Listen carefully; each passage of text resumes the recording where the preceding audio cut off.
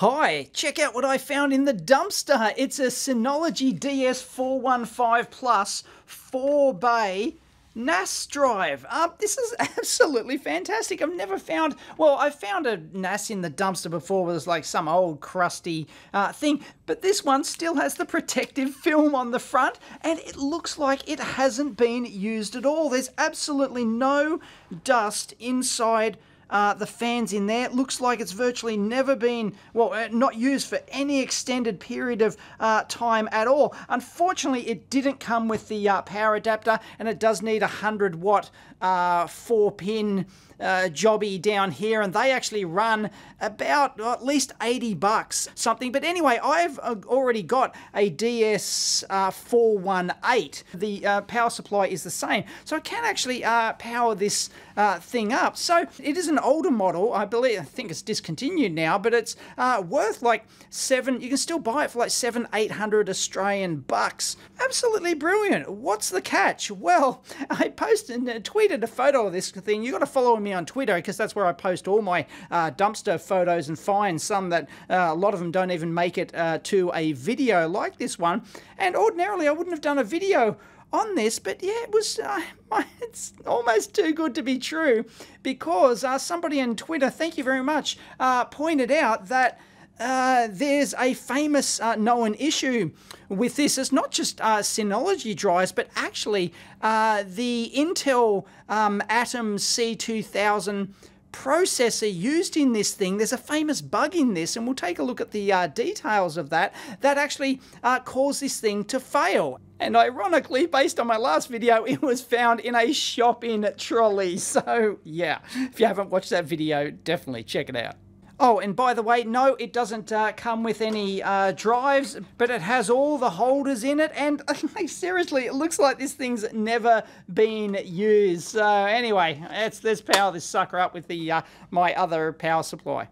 Power it on, and unfortunately, it does have this known problem with this DS415 Plus, which runs the Atom C2, or a variant of the Atom C2000 processor, and the blue power light here is not supposed to be blinking like that. It's supposed to be solid, and all the drive lights are not supposed to be solid orange like this. So it looks like it has this fault, this bug that causes degradation, apparently, on the Atom CPU in this thing. But rather than just toss this thing out, I thought we'd have a go, because there is actually a fix for this thing. By the way, yes, I have put one hard drive in there, and it makes no difference. And that is likely why they tossed this thing out. Maybe they had it running for a little while and it failed, because as I said, like, it's very clean. So this is an indication that it's just not booting up at all. It's not going through the boot processor, and eventually, if I just leave it for a while, it will actually just switch off. By the way, to get this thing open is a real bugger. These two plastic clips in here, this metal frame actually goes under that, and you've got to get your fingers up under there and like pull it out. But once you do, it does actually come apart like that. But yeah, it's not obvious. And well, inside, not a huge amount on this side. I like the extender board for all the SATA connectors, SATA and power, of course, and that just goes into a, focus you bastard. That just plugs into a right angle connector on the main board, and Bob's your uncle. So that's really neat and tidy. Then you've got just an I/O board at the back for your Ethernets and your USBs. But the main board is in here. That should do it. For those playing along at home, there's your backplane board. And I love using PCI connectors for board-to-board interconnects. I've used them for, you know, test interfaces and all sorts of things over the years. They're just cheap and got tons of contacts, and they're really handy and reliable. So that whole board's going to lift out now, except for some shielding tape on there. But apart from that, ta-da, we're in like Flynn. There you go. There's our main Synology processor board. That's going to be our culprit, the Atom processor. And once again, this is not Synology's fault. It's a systemic fault in the die of the, in the design, inherently in the design of the Atom C2000 processor and all variants of it. So hundreds of manufacturers would have been bitten by this Intel C2000 bug, unfortunately. Anyway, because this is otherwise a very nice RAID drive. Well, a lot of people will go, oh, Synology crap, should have left it in the dumpster. Whatever.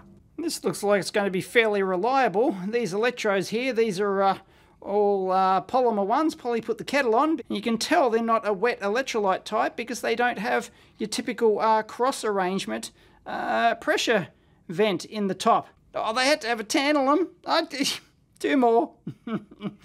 They're okay these days, but you know, they've got a reputation. Model number for those playing along at home, and copyright 2014. Anyway, interesting that they got the firmware ROM flash up on, ROM, old school, up on the little daughter board there. Would they do that for reasons of production efficiency, perhaps? Because these things aren't particularly cheap, so they're not shaving off every dollar of these things. They aren't sold into, you know, the really high volume consumer market. They're more business oriented, you know, at like $700 retail for this thing or whatever, $800 Aussie. Yeah, you can afford to do that little sort of thing. It may, because you can have a mass programmer, for example, maybe faster to actually program these off board in a big custom designed gang programmer than it is to, you know, have it do it via the USB port or whatever, you know, Ethernet port or whatever. So, yeah, 2014 date code, 5+ years old, but anyway, it's like I bought one. So, according to the interwebs, the fix is to put a 100 ohm resistor between pin 1 and pin 6 there, and that's it, apparently.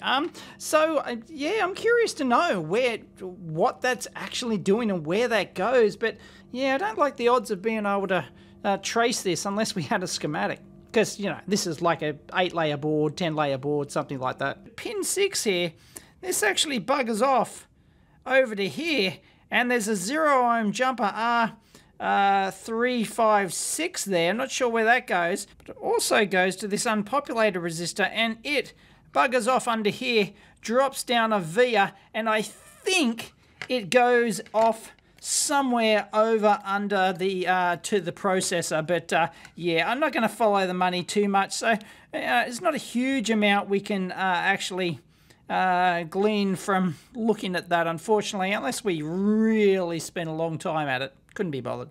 And unfortunately, Googling doesn't find any info on the pinout for J3, what that is or whatever, and of course no schematics. But if you do happen to have that information, please leave it in the comments down below. Well, that's not pretty, is it? But oh, I've actually run out of 100 ohm axial resistors. Do you believe it? There was nothing left in my drawer. So I had to put two 51 ohms in series. So we've got 102 ohms. Oh, gosh darn it. Well, it's not going to work now. Anyway, let's put this back together and power it up. And blinkety blink, but aha, look at this. The orange lights aren't on. So I've installed one hard drive just to make it do something, but it's certainly changed, so I'm going to leave that for a bit. Aha, look at this. Look, status.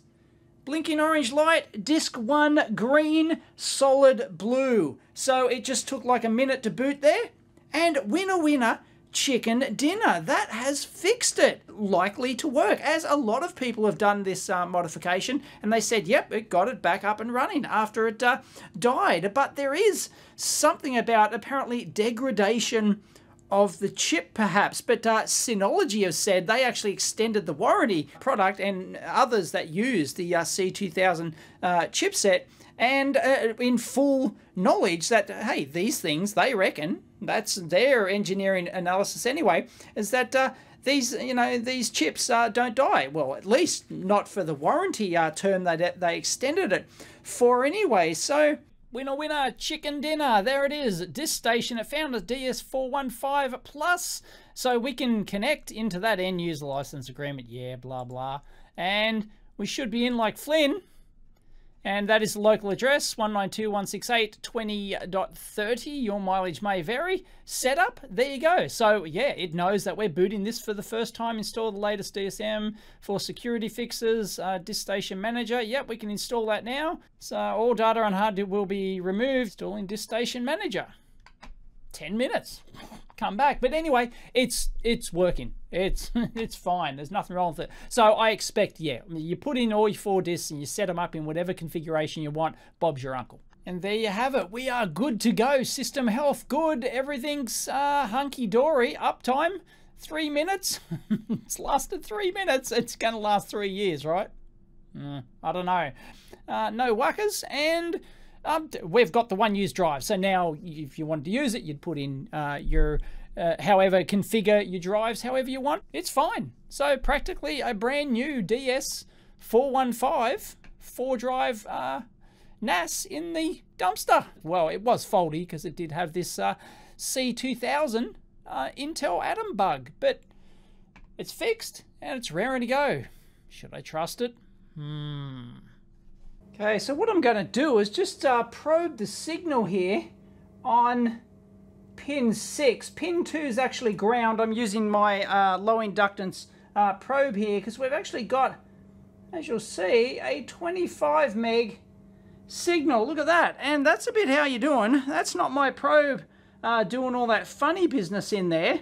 That is the actual signal. So that's the clock. And there you have it. It's pretty poor stuff. And yeah, my probe is compensated. Everything's hunky-dory. So it looks like they are potentially like shorting out 2 clocks here. And wow, that's got to be over the low threshold at that point. So that's like, for like your CMOS levels, I don't really like that sort of like porch, so to speak, in there. That's like a classic when you have like 2 signals shorted together. That's not good at all. This is after the mod, of course. Apparently the output of the clock fails or deteriorates on the chip, and that's the actual silicon fault. It's a failure mode. Apparently the output driver sort of maybe deteriorates over time due to whatever process you know they're using on the die there. And so that's a really awful clock. I don't like that at all, but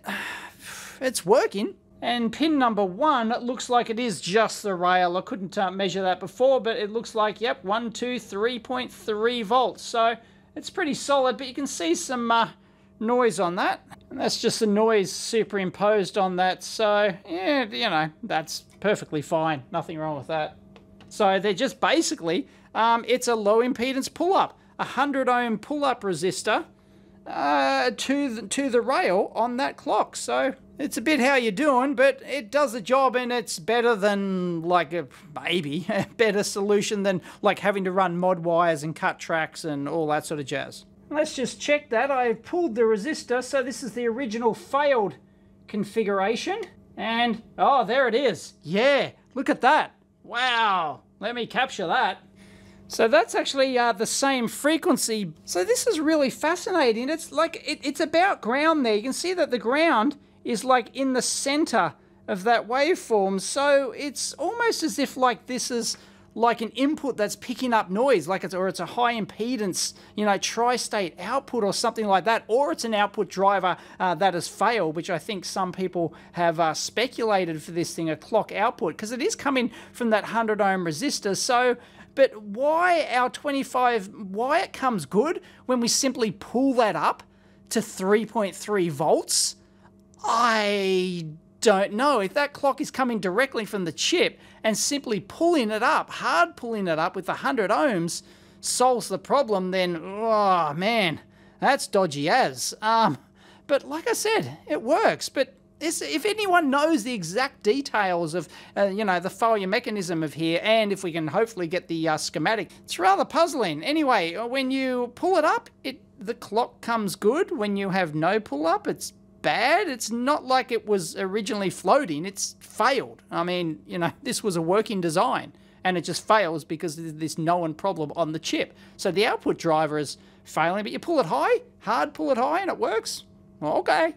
So yeah, apparently this was a big deal in February 2017. An Intel Atom C2000 bug is killing products from multiple manufacturers. As I said, it's nothing to do with Synology. Everyone was impacted, and the problem is the SoC, which is the system on chip, the actual C2000 processor. The LPC clock out 0 and or LPC clock out 1 pins, low. That's part of the low pin count bus. You'd have to go into the topology of the C2000 processor to know what that is. I'm sure you know Intel designers out there know what I'm talking about. Anyway, it may stop functioning. It just may stop functioning. If the LPC clocks stop functioning, the system will no longer be able to boot. It depends on how the system is designed. Of course, I'm sure some systems weren't actually affected. Anyway, that was did Intel use NDAs to squash reporting of this? Anyway, I have no idea.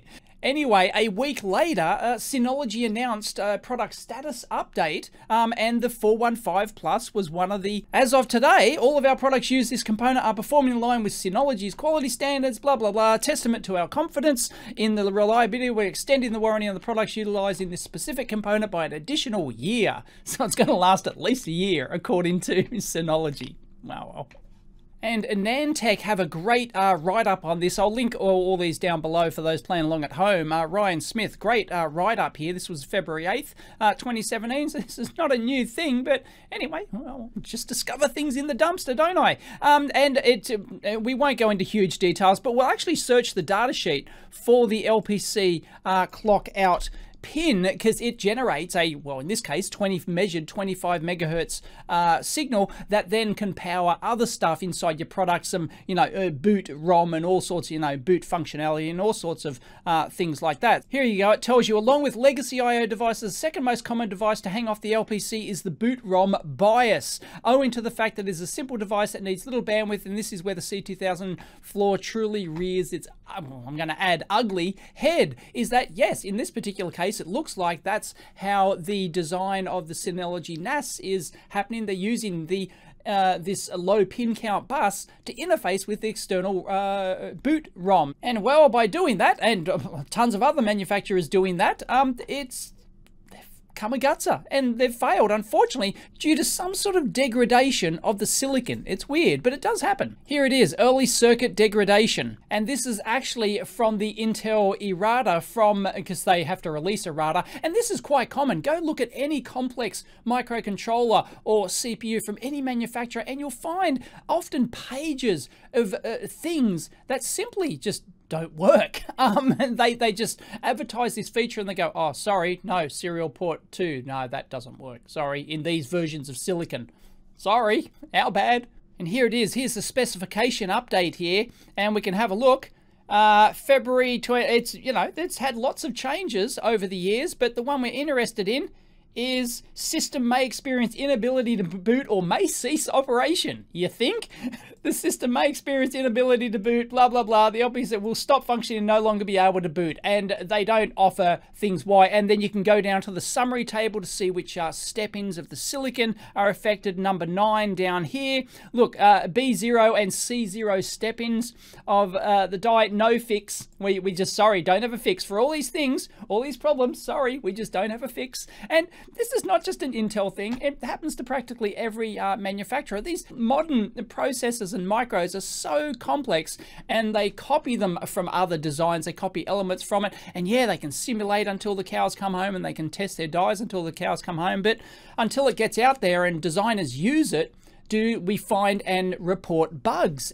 Like I think I've mentioned this before. I used a PIC 24F series chip once, and I couldn't figure out why my serial port wasn't working. And sure enough, I checked the latest errata for the chip, and buried right down the bottom like this, it said something along the lines of, oh, sorry, the serial port 2 just doesn't work.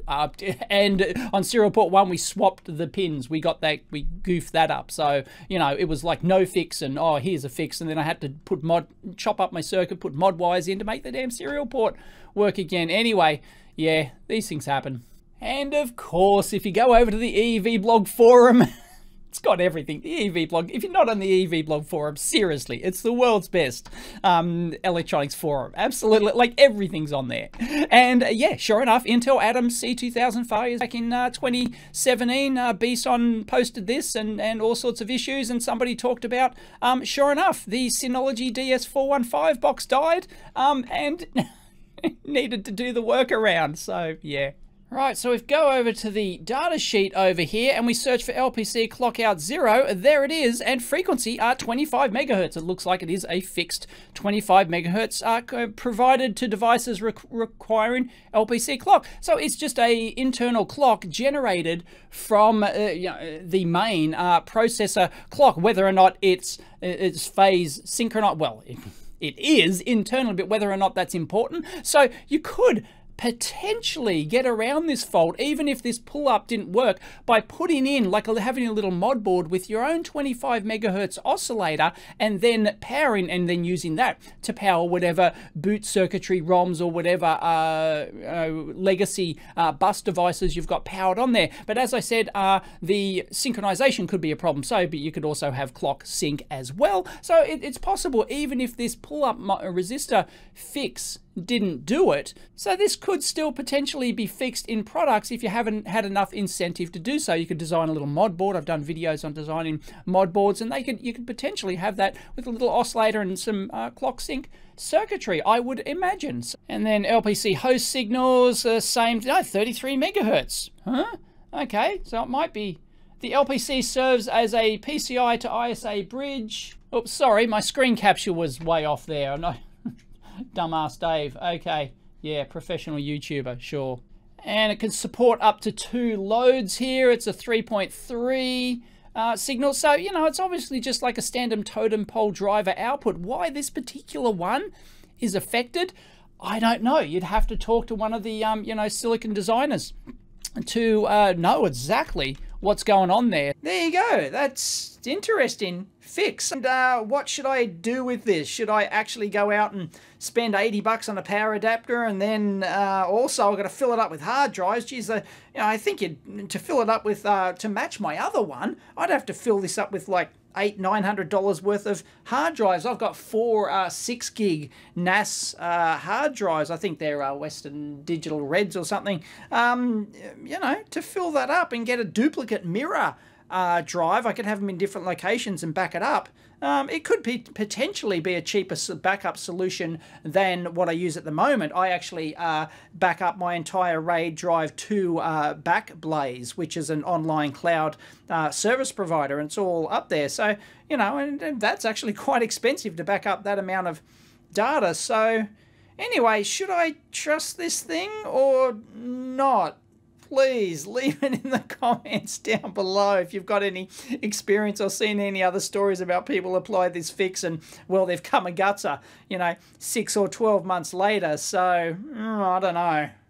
It's a bit dodgy, but anyway. And if you know if Synology actually do this fix or did this fix, because they, I think they still sold this unit after they knew about this problem. So, and apparently they would, sell you a good version of it, a fixed version. So, anyway, let us know what you think.